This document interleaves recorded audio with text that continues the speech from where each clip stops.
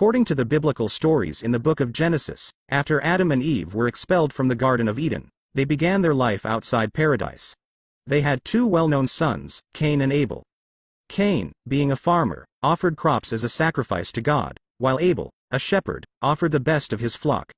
God favored Abel's offering but rejected Cain's. This made Cain furious and jealous, leading him to kill his brother out of anger.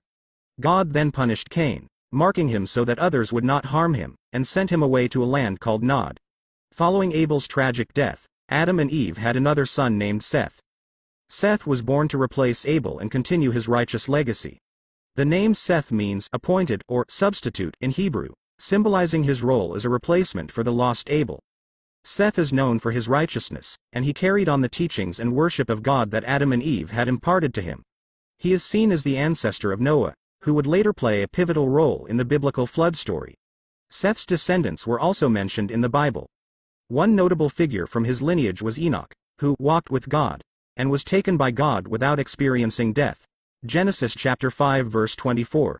Another important descendant was Methuselah, who is known for being the longest-lived human according to the Bible, living for 969 years.